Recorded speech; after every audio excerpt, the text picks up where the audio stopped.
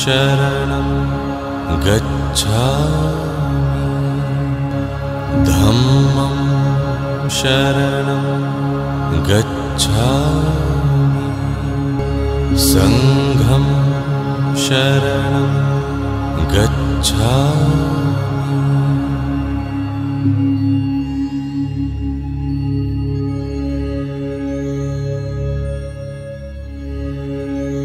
कुनै पनि संसारिक सुख कुनै नौलो कुरो होइन, बरु थप दुःख दिने वस्तु हो। तपाईँ आफ्नो मनले कसरी लिनुहुन्छ सबै थोक त्यसैमा निर्भर गर्दछ। प्रसिद्ध लेख बौद्ध सन्देश कार्यक्रममा यहाँहरूलाई स्वागत छ। म निमारिन्जी शेर्पा। भक्ति दर्शन टेलिभिजनमा हरेक आइतबार यसै बेला यो कार्यक्रम प्रसारण हुने यहाँहरूमा सहर्ष जानकारी गराउँदछु। नेपाल बौद्ध महासङ्घले संयोजन गरेको यो कार्यक्रममा बौद्ध गतिविधि, बौद्ध प्रवचन, बौद्ध संवाद, बौद्ध तीर्थस्थलहरूको परिचय, बौद्ध शिक्षा आदि सबै विषयलाई समेटी यहाँहरूलाई जानकारी गराउने प्रयत्न गर्दछौँ। आजको कार्यक्रममा बौद्ध गतिविधि र आचार्य नुर्बु शेर्पाज्यूको प्रवचन लिएर उपस्थित भएका छौँ। शाक्य परम्पराका प्रमुख धर्मगुरु परम श्रद्धेय शाक्य ठिचेन रिम्पोछेज्यू अहिले नेपालमा हुनुहुन्छ। त्यही गतिविधि र बौद्ध परम्परामा बर्खावास समापन भएको छ। सुरुमा यिनै गतिविधि प्रस्तुत गर्दछौँ।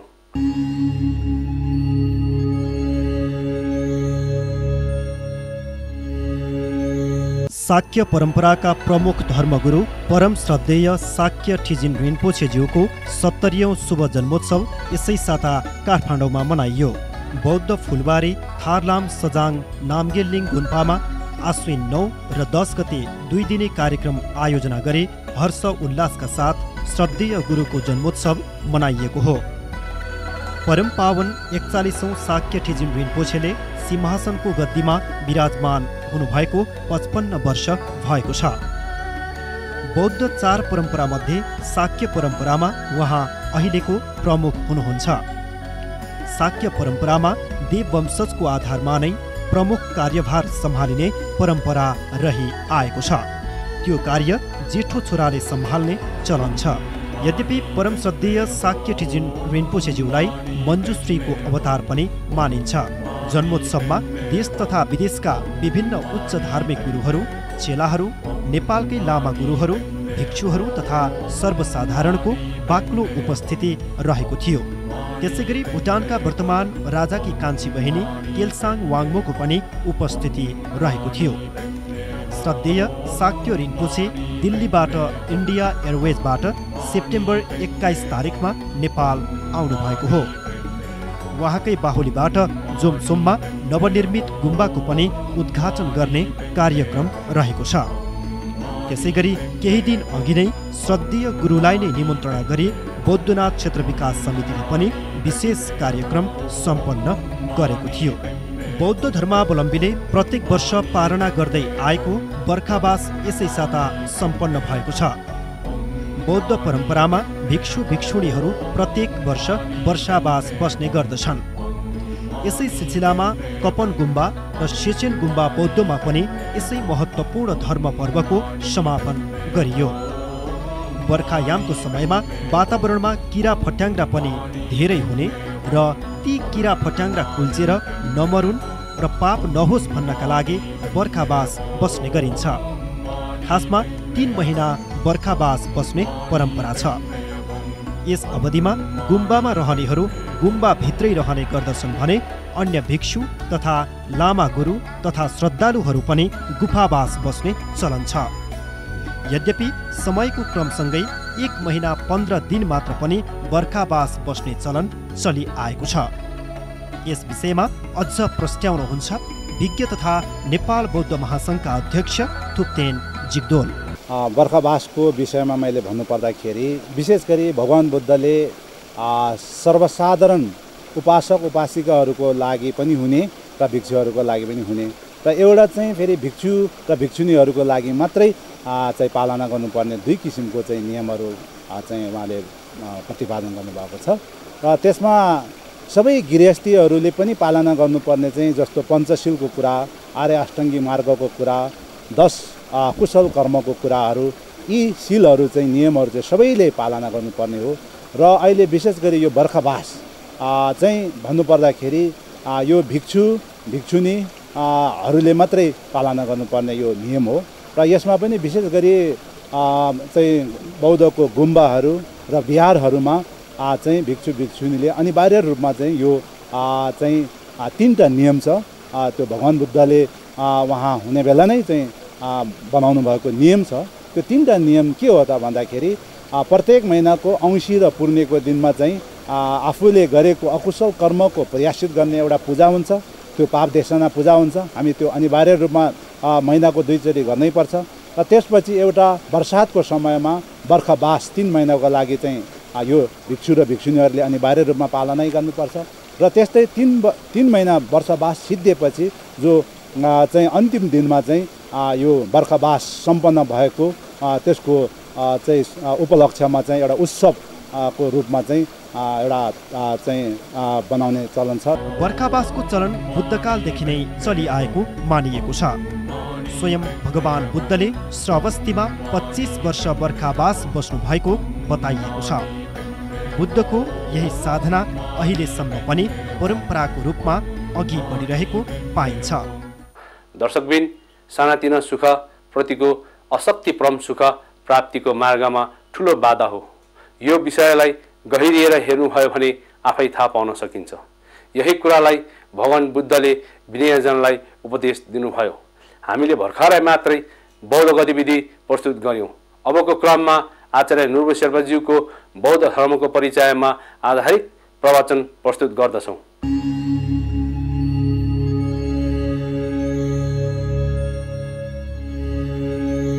त्यस्तो छ। त्यसले पहिलो चरणमा शील भयो, दोस्रो चरणमा चाहिँ समाधि, अहिले ध्यानहरू गर्नु पर्यो, अभ्यास गर्नु पर्यो। सधैँ बिहान अथवा बेलुका सधैँ समय नभए पनि सामान्य जनहरूले पनि बिहान बेलुका 5-5 मिनट, बेलुका सुत्ने बेलामा 5 मिनट, बिहान उठेपछि 5 मिनट चाहिँ ध्यान गर्ने हो भने उसको मन चाहिँ दिनभरि एकदम स्वस्थ रहन्छ। र मन चाहिँ स्वस्थ भयो भने शरीर पनि स्वस्थ हुन्छ, धेरै राम्रो हुन्छ। र यो ध्यान गरिरहने मान्छेलाई यो धेरै प्रकारको रोगहरू पनि लाग्दैनन्। आपसे आप धेरै प्रकारको रोगहरू चाहिँ हटेर जाने हुँदछ। र तेस्रो गएर चाहिँ अहिले प्रज्ञाको कुरा आउँछ। प्रज्ञा भन्ने चाहिँ कस्तो खालको हो भन्दाखेरि यो हाम्रो हुन त हाम्रो मनै हो। यो मनको चाहिँ विकास भएको, मनको विकसित रूपलाई चाहिँ प्रज्ञा भनेर हामी भन्छौँ। र चाहिँ प्रज्ञा उत्पन्न भएको मान्छेलाई नै हामी बुद्धत्व प्राप्त गरेको पनि भनेर भन्छौँ। जो मान्छेमा चाहिँ राग छैन, द्वेष छैन, मोह छैन, र यो राग द्वेष मोहबाट छुटकारा पाइसकेको जो मानिसहरू छन् उहाँलाई चाहिँ हामी बुद्ध भनेर भन्छौँ।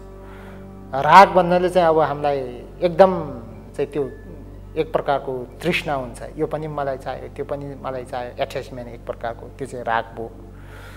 अर्को चाहिँ द्वेष हुन्छ, अब एकदम हामीलाई चाहिँ प्रतिशोधको भावना हुन्छ। पहिला उसले मलाई यसो गरेको थियो, अब म चाहिँ शक्तिमा आएको छ, अब म उसलाई ठिक गर्छु भन्ने खालको एउटा प्रतिशोधको भावना भयो। अर्को चाहिँ अब मोह, अब थाहै पाउँदैन, एकदम अन्धकारमा छ।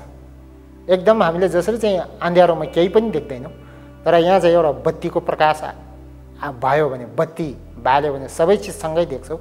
त्यस्तै गरेर अहिले चाहिँ हामी यो मोह भनेर अन्धकारमा चाहिँ हामी छौँ। अन्धकारमा हुँदाखेरि हामीलाई केही पनि थाहा पाउँदैन, के चाहिँ राम्रो गरिरहेछ, के नराम्रो गरिरहेको थाहै हुँदैन। त्यसो भएको भने यो 3टा चिजबाट चाहिँ छुटकारा पाउनको लागि पनि शील, समाधि र प्रज्ञाको महत्त्व छ। र प्रज्ञा उत्पन्न भइसक्यो भने यो संसारमा के चाहिँ काम गर्दा राम्रो हुन्छ र के चाहिँ काम गर्दा नराम्रो हुन्छ, समाजलाई अहित हुन्छ भन्ने खालको। अहिले धेरै मान्छेहरूलाई हामी शिक्षित भन्छौँ। एक प्रकारले त म त्यो शिक्षित भन्न म व्यक्तिगत रूपमा तयार छुइनँ, किनभने यदि मान्छे शिक्षित हो भने उसले बमहरू बनाउँदैन, हात हतियारहरू बनाउँदैन, जसले चाहिँ यो संसारमा सबैको हानि बाहेक कसैको नोक्सान भइरहेको छैन। र त्यस्तो खालको बमहरूदेखि, एटम बमदेखि आणविक हात हतियारहरू जसले चाहिँ निर्माण गरिरहेछ, अब उसमा चाहिँ त्यो प्रज्ञा छैन एक प्रकारले, किन उसलाई थाहै छैन त्यो चिजले चाहिँ कति विनाश गर्छ भन्ने। त्यसो भएको हुँदाखेरि अब प्रज्ञा चाहिँ उत्पन्न भएको मान्छेहरूले चाहिँ त्यस्तो विध्वंसकारी, त्यस्तो विनाशकारी कुनै पनि चिजको उसले निर्माण गर्दैन, किनभने त्यसले कसैको लाभ गर्दैन, सबैको हानि भए। त्यसो भएको हुँदाखेरि यो शील भयो, समाधि भयो र प्रज्ञा, यो चाहिँ निकै महत्त्व राख्दछन्। प्रत्येक व्यक्तिलाई यसको आवश्यकता पर्दछ। र आजको चाहिँ यो 21औं शताब्दी जुन चाहिँ हामी वैज्ञानिक युग भनेर भन्छौँ, यो वैज्ञानिक युगमा मान्छेले चाहिँ अब एक प्रकारले समुद्रमा चाहिँ सबभन्दा तलसम्म गएर अब त्यहाँ चाहिँ जाने ठाउँ छैन र अहिले चाहिँ मङ्गल ग्रहमा चाहिँ मान्छेले चाहिँ त्यहाँ बास बस्नको लागि प्रयास गरिरहेको छ र चाहिँ समुद्रभित्र गएर आए तापनि मङ्गल ग्रहमा गएर पनि यो विश्वको चाहिँ जुनसुकै चाहिँ ठाउँमा विकसित धेरैभन्दा धेरै विकसित भइसकेको जापान जस्तो अमेरिका जस्तो ठाउँमा गएर बसे तापनि मान्छेलाई त्यहाँ सुख छैन त्यहाँकै मान्छेलाई पनि सुख छैन बौद्धिक सुविधा यति धेरै छ र हरेक प्रकारको चाहिँ त्यहाँ सुविधा छ बिरामी भयो भने धेरै राम्रोभन्दा राम्रो डक्टरहरू त्यहाँ पाइन्छन् धेरै राम्रोभन्दा राम्रो अब कुनै चिजको अभाव हुँदैन त्यस्तो ठाउँमा पनि मान्छेलाई सुख छ भन्दाखेरि सुख छैन र साँच्चीकै मान्छेलाई सुख चाहिँ कसरी प्राप्त हुन्छ भन्दाखेरि आत्मसन्तुष्टिले नै हुने र त्यो आत्मसन्तुष्टि कसरी हुन्छ भन्दाखेरि अहिले शीलको पालन गर्ने समाधिको अभ्यास गर्ने र प्रज्ञाको विकास गरेर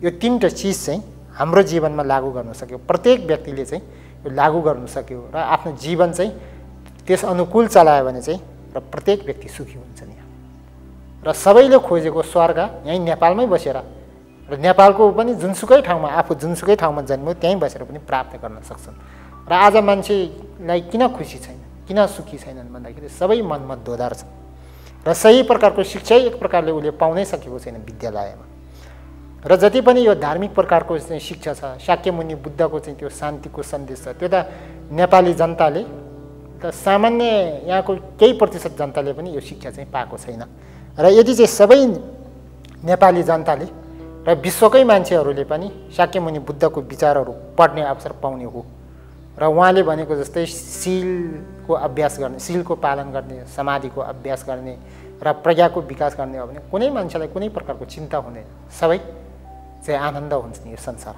र सबै मान्छेले चाहेको अन्ततोगत चाहेको पनि के हो भने फेरि पनि सुख नै हो कि हामी चाहिँ गाउँबाट चाहिँ सहर आयौँ के को लागि आयौँ भने सुख खोज्दै आयौँ सहरबाट चाहिँ अब चाहिँ विदेशतिर जान्छौँ के को लागि जान्छौँ भने सुख खोज्दै जान्छौँ र त्यहाँ गएर चाहिँ सुख प्राप्त हुन्छ भन्दा हुँदैन मान्छेलाई त्यो चाहिँ के कारणले हुँदैन भन्दाखेरि उसले चाहिँ त्यो सही सुखको बाटो चाहिँ रोज्न नसके के कारणले चाहिँ यथार्थमै हामीलाई सुख प्राप्त हुन्छ भन्ने कुराको जानकारी नहुँदाखेरि र गलत चिजको पछि दौडिँदा दौडिँदा हाम्रो आयु सिद्धिन्छ र अन्तिममा गएर चाहिँ हाम्रो हातमा केही पनि पर्दैन र मर्दाखेरि मान्छेहरू चाहिँ सुखपूर्वक मर्न सक्दैनन् र त्यो सुखपूर्वक मर्न नसकेकै कारणले चाहिँ मान्छेहरूको चाहिँ हामी अहिले त पुरै पूर्वीय दर्शनमा चारवक दर्शन बाहेक अरू सबैले पुनर्जन्म मान्दछन् र पूर्वजन्म पनि मान्दछन् स्वीकार्दछन् र त्यस्तै गरेर कर्मफल स्वीकार्छन् त्यसो भएको हुनाले हाम्रो यो एउटा मात्रै जन्म होइन हामी एउटा मात्रै जन्म हुने हो त्यस पछाडि चाहिँ हाम्रो जन्म नहुने हो भने एउटा जन्मको लागि मान्छेले जस्तोसुकै जीवनयापन गरे तापनि हुन्छ तर त्यसरी चाहिँ हामी एक दिन मर्छौँ मरेपछि हाम्रो शरीर त कसैले जलाउलान् कसैले पानीमा चाहिँ बगाइदिएलान् कसैले चाहिँ गाड्लान् त्यो आफ्नो आफ्नो धर्म संस्कृति अनुसार गर्ला तर त्यो मान्छेको चाहिँ एउटा मन छ नि हामी बौद्ध धर्मावलम्बीहरूले मन भन्छौँ चित्त भन्छौँ अन्य धर्मावलम्बीहरूले आत्मा बन्ला के विभिन्न नामले बन्ला तर जे भने तापनि त्यो मन अथवा आत्मा भन्ने त्यो चित्त भन्नेहरू त्यसको चाहिँ मृत्यु हुँदैन भने त्यो चाहिँ अनित्य हो परिवर्तन क्षणक्षणमा त्यो परिवर्तन भइरहन्छ र त्यसले चाहिँ फेरि काहीँ न काहीँ जन्म लिन्छ अहिले मान्छे भनेको चाहिँ कस्तो हो भन्दाखेरि हामी अहिले तपाईँ यहाँ आउनु भएको छ यो गोन्पाभित्र म पनि यो गोन्पाभित्र छौँ र तपाईँले चाहिँ के सोच्छन् यो गोन्पा चाहिँ मेरो हो फलाना लामाको चाहिँ त्यो गोन्पा रहेछ यो असलीमा यो गोन्पा मेरो पनि हुँदैन मैले पनि छोडेर जाने हो यहाँ केही दिन म यहाँ अतिथिको रूपमा आएको हुन्छ तपाईँ पनि केही दिन अतिथिको रूपमा आएको हो तपाईँ मानिलिउँ आधा घन्टाको रूपमा अतिथिको लागि आयो होला म चाहिँ 50-60 वर्षको रूपमा अतिथिको लागि आयो एक दिन मैले पनि छोडेर जान्छु तपाईँले अलिक अगाडि छोड्छु मैले अलिक पछाडि छोड्छु छोड्ने हो दुईजनाले त्यसो भएको हुँदाखेरि अहिले यो हाम्रो जुन शरीर छ र त्यो शरीरभित्र अघि भर्खरै मैले भनेको जुन चित्त भन्ने पनि मन भने पनि आत्मा भन्ने त्यसले बास गरेर बसेको छ तर यो हाम्रो शरीर चाहिँ के हो भन्दाखेरि सदाबार यस्तै रहँदैन यो चाहिँ वर्ष दिन बित्दै जाँदा वर्ष बित्दै जाँदा यो बुढो हुन्छ यसले काम नगर्ने हुन्छ आँखाहरू हाम्रो नदेख्ने हुन्छ कानहरू नसुन्ने हुन्छ दाँतहरू चाहिँ फुक्लेर गइसकेपछि हामी खाना खानु नसक्छौँ जतिखेर यो हाम्रो शरीर सबै प्रकारले क्षीण भइसक्छ र हाम्रो यो आत्मा भने पनि मन भने पनि चित्त भने पनि त्यसले छोडेर जान्छ र त्यसले चाहिँ अर्को नयाँ जीवन खोज्छ र त्यो हाम्रो नयाँ जीवन चाहिँ कहाँ जन्म हुन्छ फेरि पनि मान्छेमै जन्म हुन्छ कि हुँदैन त्यो चाहिँ अहिलेको जन्ममा भर पर्छ भनेको छ अथवा हामी चाहिँ यो संसारबाट मुक्त भएर राग द्वेष मोहबाट छुटकारा पाएर चाहिँ बुद्धता नै प्राप्त गरेर भयो भने फेरि हामी चाहिँ यो संसारमा चाहिँ फेरि हामी यो जन्म लिइरहनु पर्दैन। र बुद्ध अहिले संसारमा चाहिँ मान्छेको जन्महरू चाहिँ दुई प्रकारले हुन्छन् भनेको छ। एउटा चाहिँ हामी परतन्त्रमा परेर हाम्रो जन्म हुन्छ, एउटा चाहिँ स्वतन्त्र रूपमा जन्म हुने हुन्छ। परतन्त्र भन्नाले चाहिँ कस्तो भन्छ, कर्म र क्लेशको बसमा परेर। किन कर्म फल छ, मैले चाहिँ यहाँ खेतमा बारीमा चाहिँ आलु रोप्यो भने त्यहाँ आलु फल्छ, मकै रोपे मकै नै फल्छ। जस्तै मैले तपाईँलाई चाहिँ नराम्रो शब्द प्रयोग गरेँ भने तपाईँबाट पनि मैले राम्रो शब्दको अपेक्षा गर्नु सक्दैन, नराम्रै शब्दको अपेक्षा गर्छु। र त्यसो गर्दाखेरि हाम्रो व्यवहारहरू चाहिँ एक अर्काप्रति कस्तो राम्रो व्यवहार भयो भने त्यहाँ त्यसको चाहिँ प्रतिफलस्वरूप हामीलाई पनि राम्रै व्यवहार हुन्छ। र हामीले चाहिँ अरूप्रति नराम्रो व्यवहार गऱ्यो भने हामीप्रति त्यसको चाहिँ प्रतिफल चाहिँ हामीलाई नराम्रै भएर आउँछ। त्यसो भएको हुँदाखेरि हामीले राम्रो कर्म गरेछ भने हाम्रो जन्म राम्रै ठाउँमा हुन्छ होइन। नत्र भने यतिका संसारमा चाहिँ अब मान्छेहरू जन्म भएका छन् र सबै एकै प्रकारको मान्छे छैन। त्यो शारीरिक रूपले होस्, त्यो चाहिँ उसको चाहिँ भौतिक रूपले होस्, अथवा चाहिँ प्राज्ञिक रूपले होस्, अथवा उसको क्षमताको रूपले होस्, कुनै मान्छेको चाहिँ विचार एउटै छैन। एउटै कक्षामा चाहिँ एउटै गुरुले 10-15 जना विद्यार्थीलाई एउटै विषय पढाइरहेको छ भने कुनै विद्यार्थीले एकैचोटिमा त्यो विषय बुझ्छन् र कुनै विद्यार्थीलाई 10 चोटि पढाउँदा पनि बुझ्दैनन्। भने यो के कारणले भइरहेको छ भन्दा यो सबै हुनुको पछाडिको यसको कारण चाहिँ पूर्वजन्मसँग जोडिएको छ बौद्ध समुदायले, बौद्ध दर्शनले। र चाहिँ पछि हाम्रो जन्म कस्तो हुन्छ भन्नेमा पनि अहिलेको जन्ममा भर पर्छ। अहिले हाम्रो स्तर कहाँ छ, हाम्रो जीवन कस्तो प्रकारको छ भने त्यो पूर्वजन्मको कर्मफलमा भर परेको हो भनेको छ। र भविष्यको हाम्रो जन्म कस्तो हुन्छ भने चाहिँ अहिलेको कर्ममा भर पर्छन् भनेको छ। त्यसो भएको हुँदाखेरि अहिले हामी पुनर्जन्म स्वीकार गर्ने सबै दार्शनिक चिन्तनको चाहिँ अनुयायीहरूले के भन्छन् भने अब राम्रो कर्म गऱ्यो भने हाम्रो अर्को जीवन राम्रै हुन्छ। अहिले हामीले चाहिँ नराम्रो कर्म गऱ्यो भने अर्को आउने हाम्रो जीवन पनि नराम्रो हुनसक्छ। त्यसो भएको हुँदाखेरि हामी सबैले चाहिँ चाहने के चाहन्छौँ संसारमा भन्दा फेरि पनि सुख नै चाहन्छौँ। र सुख कसरी हुन्छ र दुःख कसरी हुन्छ भन्ने विषयको चाहिँ राम्रो जानकार हुनु पर्यो। र यो के गर्दा सुख हुन्छ र के गर्दा दुःख हुन्छ भन्ने विषयमा चाहिँ अघि नै मैले भने त्रिपिटक जुन ग्रन्थ छ, विनय पिटक, सूत्र पिटक र अभिधर्म पिटक, र यो भित्र धेरै चर्चा परिचर्चाहरू गरिएका छन्। बुद्ध स्वयंले पनि धेरै उपदेशहरू दिएका छन् र यो उपदेशहरू पढ्ने अवसरबाट चाहिँ धेरै मान्छे वञ्चित छन्। यो सबैले यो उपदेशहरू पाउनुपर्छ। र अहिले यो चाहिँ टेलिभिजन मार्फत हामीले यो बुद्धको चाहिँ विचार उपदेशहरू अन्य चाहिँ सामान्य जनसम्म पनि पुगोस् भन्ने हाम्रो एउटा हेतु पनि हो।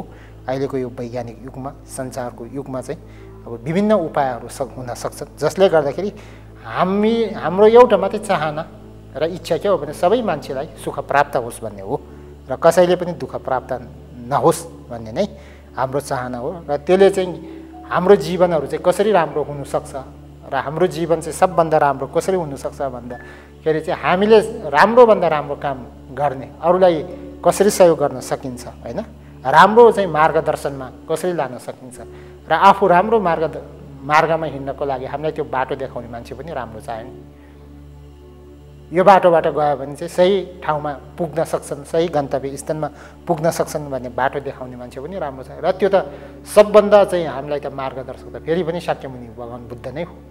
र भगवान् बुद्धले देखाएको बाटोमा हामीले हिँड्ने हो भने चाहिँ धेरै राम्रो हुन्छ। राम्रो जीवनहरू चाहिँ दिन प्रतिदिन उपलब्धिपूर्ण हुँदै जानेछन् भनिएको छ। त्यसो भएको हुँदाखेरि अहिले बौद्ध धर्ममा चाहिँ यो त्रिरत्न भनेर भन्छौँ हामी। त्रिरत्न भनेको बुद्ध हो, बुद्ध रत्न भयो, धर्म रत्न भयो र सङ्घ रत्न भयो। यसलाई चाहिँ त्रिरत्न भन्छौँ। त्रि भन्नाले 3 भयो, रत्न भनेको चाहिँ अब अहिले यो संसारमा भएका चाहिँ धेरै वस्तुहरूमध्ये अब सुनहरू भयो, हिराहरू भयो, यी आदिलाई हामी रत्न भनेर भन्छौँ।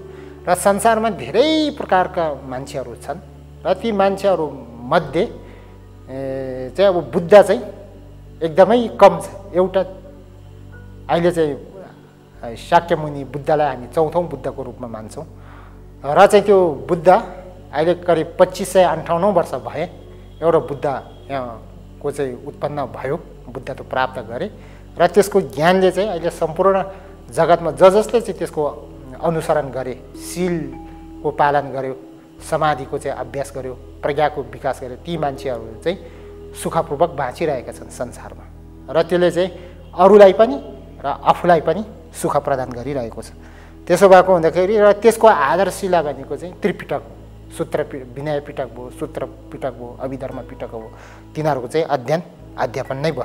त्यसरी गर्दाखेरि चाहिँ अहिले हामीले बुद्ध, अब बुद्ध भनेको चाहिँ कस्तो हो भन्दाखेरि बुद्ध भन्ने चाहिँ कुनै व्यक्ति होइन, राग द्वेष मोहबाट छुटकारा प्राप्त गरिसकेको र अघि नै मैले भने शीलको चाहिँ के अरे पालना गर्दै, समाधिको अभ्यास गर्दै र प्रज्ञाको विकास भइसकेको त्यस्तो व्यक्ति चाहिँ बुद्ध हो।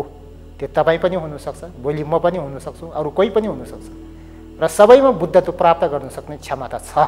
त्यसो भएको हुँदाखेरि हामी त्यो बाटोमा हिँड्ने र नहिँड्ने आफूमा निर्भर हुन्छ र बुद्धले देखाएको बाटोमा हिँड्ने हो भने सबै मान्छे ढिलो वा चाँडो सबैले बुद्धत्व प्राप्त गर्न सक्छन्। त्यसो भएको हुँदाखेरि पहिलो कुरा बुद्ध हो। बुद्धलाई चाहिँ हामी सृष्टिकर्ताको रूपमा मान्दैनौँ, हामी एउटा चाहिँ मार्गदर्शकको रूपमा, राम्रो मार्गदर्शकको रूपमा मान्छौँ र बुद्धलाई चाहिँ के को रूपमा पनि हेर्छौँ भने जस्तै यो संसारमा धेरै मान्छेहरू रोगी हुन्छन् र रोग लाग्यो भने के हामी कहाँ लान्छौँ भन्दाखेरि डक्टरकोमा लान्छौँ, राम्रो चिकित्सककोमा। र एक प्रकारले हामी पनि अहिले यो रोगी जस्तै हो, यो संसारमा हामीलाई दुःख छ होइन, दुःख एक प्रकारको रोग हो र त्यो दुःखबाट छुटकारा पाउनको लागि हामीलाई राम्रो चाहिँ त्यो आध्यात्मिक गुरुको चाहिँ आवश्यकता छ, त्यो चाहिँ राम्रो कुशल चिकित्सकको आवश्यकता छ र त्यो चाहिँ आध्यात्मिक गुरु अथवा चाहिँ यो दुःखरूपी सागरबाट चाहिँ पार गर्नको लागि हामीलाई सहयोग गर्न सक्ने त्यो व्यक्ति को हो भन्दा फेरि पनि त्यो गएर चाहिँ बुद्ध नै हो। र त्यसो भएको हुँदा एउटा बिरामीको डक्टर भए जस्तै हामी यो दुःखरूपी सागरमा बसेको मान्छेहरूको लागि राम्रो डक्टरको रूपमा को हो भन्दाखेरि त्यो बुद्ध हो भन्नुहोस्।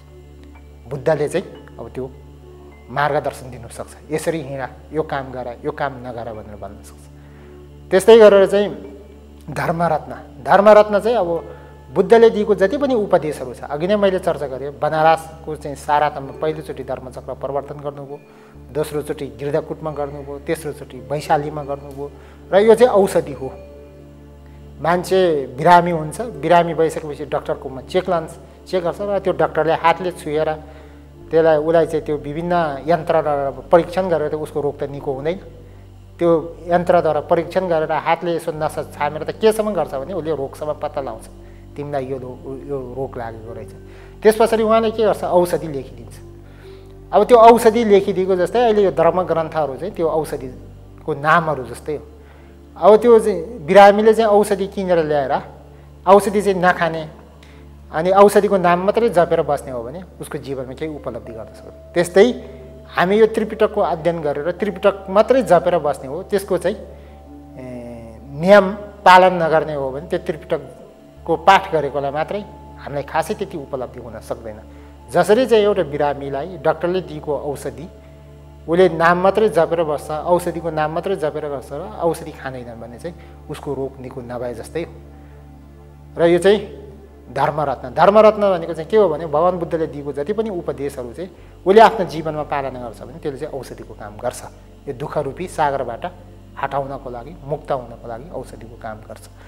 त्यस्तै गरेर चाहिँ सङ्घरत्नमा चाहिँ अघि मैले 4 प्रतिशतको कुरा गरेँ, भिक्षुनीहरू, उपासक उपासिकाहरू भयो। अहिले भिक्षु र भिक्षुनीहरू चाहिँ अब त्यसले चाहिँ के अरे अहिले हस्पिटलहरूमा चाहिँ नर्सहरू हुन्छ, परिचारिकाहरू हुन्छ, डक्टरले त औषधि लेखिदिन्छ, बिरामी सुतिरहेको हुन्छ र त्यो नर्सले आएर चाहिँ कति बजे कुन औषधि कसरी दिने हो भन्ने छ।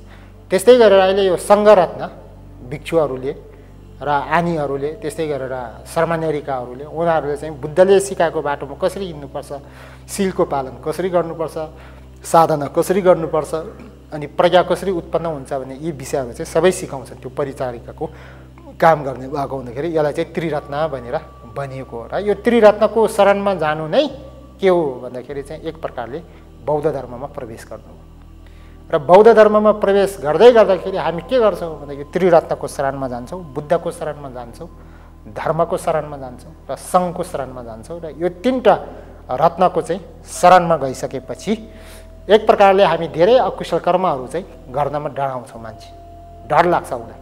अकुशल कर्म गर्नु हुँदैन। किन त्यहाँ त अब कर्मफलको कुरा छ, पुनर्जन्मको कुरा छ, पूर्वजन्मको कुरा छ। यो सबै विषयलाई चाहिँ हामीले हेर्ने हो भने कुनै पनि मान्छेले त्यो पाप कर्म गर्न सक्दैन, अनुचित कार्यहरू चाहिँ गर्न सक्दैन। त्यसो भएको हुँदाखेरि सबै प्रकारको अकुशल अब पाप कर्मबाट मुक्त हुँदै र कुशल कर्ममा लाग्ने हो भने तपाईँ हामीले चाहेको सुखरूपी संसार यही नै हामीलाई उपलब्ध हुन्छ, कुनै टाढो ठाउँमा खोज्नु जानु पर्दैन। र अहिले चाहिँ अब नेपालको परिप्रेक्ष्यमा हेर्ने हो भने चाहिँ यो अलिक भाषाको कठिनाइ छ। किन भन्दाखेरि पहिला शाक्यमुनि भगवान बुद्धको चाहिँ जुन उपदेशहरू थियो सुरुमा त्यो पाली संस्कृत भाषामा थियो, पछि पाली भाषामा भयो। र यो संस्कृत र पाली भाषामा भएको चाहिँ जति पनि बौद्ध धर्मको ग्रन्थहरू, शास्त्रहरू, उपदेशहरू छन् ती सबै 7औं शताब्दीदेखि सुरु गरेर 14औं शताब्दीसम्ममा चाहिँ बोड भाषामा अनुवाद भयो। र अहिले चाहिँ नेपालको पुरै हिमाली क्षेत्र अर्थात् तिब्बत भयो, भुटान भयो, नेपाल भयो, भारतको हिमाली क्षेत्र भयो, यहाँ चाहिँ ग्वन्पाहरूको निर्माण भएका छन्। र त्यो ग्वन्पाहरूभित्र भिक्षुहरूले, त्यहाँको लामाहरूले अध्ययन चाहिँ बोड भाषामा गर्ने गर्दछन्। र अहिले नेपालमा चाहिँ अब धेरैजसो मान्छेहरूलाई चाहिँ बुद्धप्रति गर्व छ। बुद्ध नेपालमा जन्मेको प्रति पनि नेपालीलाई ठुलो गर्व छ। नेपालकै लागि पनि त्यो राष्ट्रको चाहिँ सम्पत्ति भयो। तर यति हुँदा हुँदै पनि बुद्धको विचार चाहिँ अब एउटा दुर्भाग्य भन्नुपर्छ, नेपाली जनतासम्म पुग्न सकेनन्। त्यो किन पुग्न सकेनन् भने एउटा भाषिक कठिनाइले पनि त्यो भएको हो। र अब हाम्रो प्रयास रहनेछ कि यो भाषा अहिले चाहिँ यो सम्पर्क भाषा भने पनि अथवा चाहिँ राष्ट्रभाषा भने पनि अब नेपालमा चाहिँ उपयोग हुने, धेरैजनाले बुझ्ने भाषाको माध्यमबाट हामी चाहिँ अहिले यो के अरे अनुवादहरू पनि गर्दै यो भाषाहरूमा पनि प्रकाशन हुने कामहरू पनि जारी छ।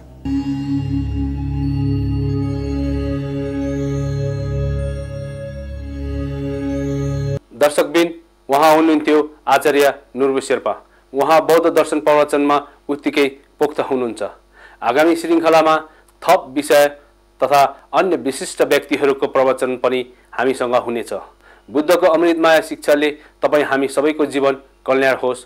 बौद्ध सन्देश कार्यक्रमप्रति निम्न ठेगानामा तपाईँको आफ्नो सल्लाह, सुझाव तथा प्रतिक्रिया पनि पठाउन सक्नुहुनेछ। आजका लागि निर्माण युनिट सहित म निमारिन्जी शेर्पा पनि बिदा हुन्छु। तपाईँको प्रत्येक पल शुभ बितोस्। तुझेसे धन्यवाद।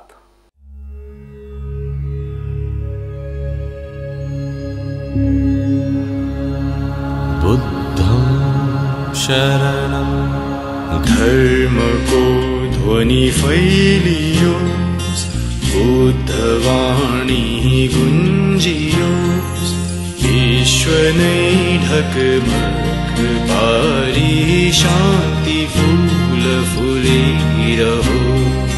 धर्मको ध्वनि फैलियोस्,